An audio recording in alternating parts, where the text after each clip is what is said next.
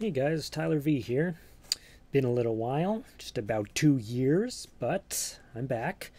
But instead of doing just Photoshop tutorials and photography stuff, we're going to dive into a little bit of design and interactive web-related work, because that's where my field has taken me. So that's what I've been doing, and I feel like sharing some of that with you guys. What we're going to be doing today is looking at a little piece I built for a Tumblr blog, my Tumblr blog, that's got my tutorials on it. This ask page, I'm sure you guys have seen Tumblr blogs that have ask pages, /ask, but I wanted to do something a little different because I felt like it was a small enough piece to just go ahead and throw it on whatever page you're already on rather than jumping to a separate page. So if you click this, it just throws it up here on the bottom. Click anywhere outside the page and it closes down. Click on the thing, it closes down, and you can ask whatever kind of crazy question you want to. But rather than show you how I did it on this one, we're going to use a little bit more applicable use case and do it on a Tumblr theme on my test blog over here. Paper first. Obviously you've got a little bit of a residue from when I was trying to work on this before. Getting things ready for y'all, you know.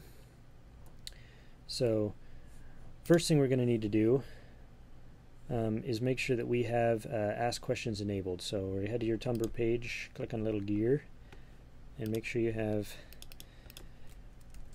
that checkbox clicked, and then you can put in whatever title you want. Save that. So we're good to go there. Now we're going to go into our HTML. So if you go to your blog and you click the customize,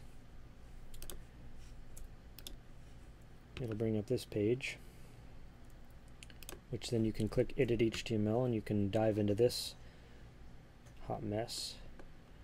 For our purposes, we'll be scrolling down to the bottom. Get rid of that for now, and that, because that's what we'll be adding.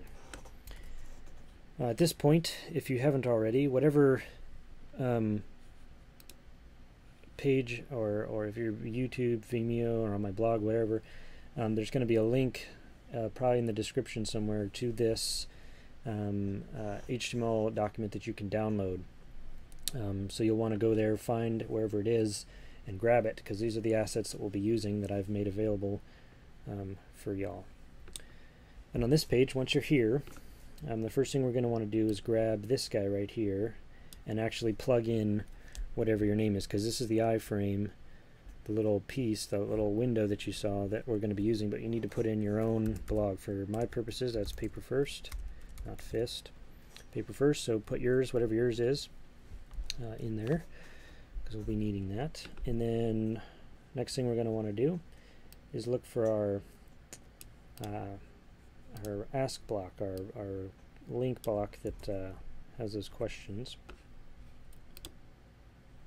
so that people can click on that. And it's at the bottom of this page. I have no idea where it'll be in yours, but for mine it's down here towards the bottom, block ask enabled. So this is it right here, and if you don't have it anywhere, you can just go ahead and put it in there. Copy that whole piece and put it in. I'm going to go after the A tag and just add that class to this tag here. That's all we need to do for that. Go back here.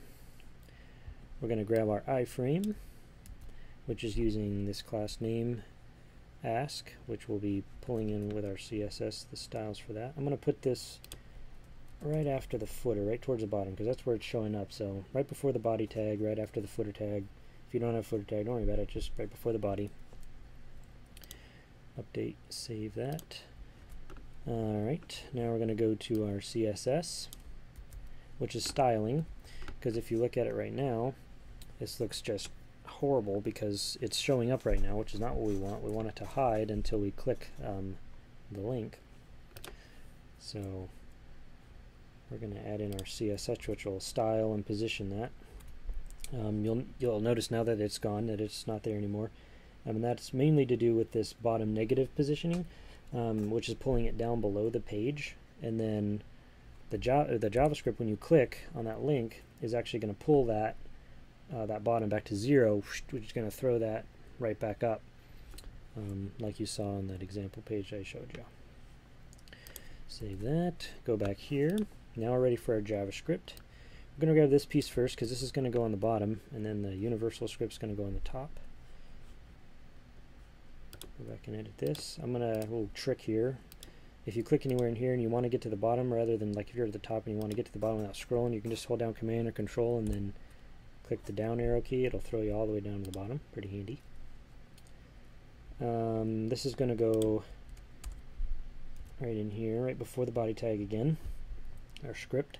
And you'll notice some of these selectors, which were bits and pieces of our names here, and those all relate to each other, so that the right things happen at the right times, to the right things. Update and save that. And now ready for a universal script, which goes to the top. And you may or may not have this universal script. This is just the JavaScript library JavaScript.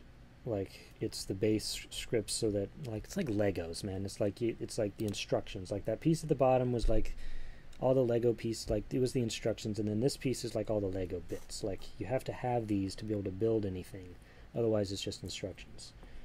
I'm sure that made wonderful, perfect sense. I'm going to put this, I'm actually going to put mine, I'll put it up here with the rest of the links and scripts. Yeah, I will. So confusing. I'll just put it here. It'll show up beautifully. We can save that. Invalid HTML. Well, shoot.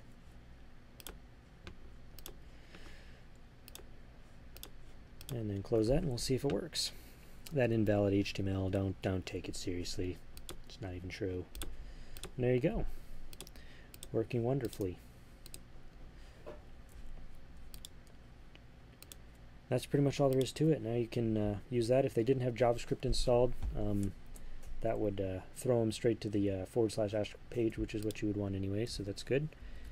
And these pieces, if you wanted to adjust a few things, if you wanted the scroll time to be a little longer, you could adjust this second value here to be a whole second or something like that. You got width here you can adjust. That's all in your customize CSS down here. You can adjust those things. Very nice. That's pretty much all there is to it.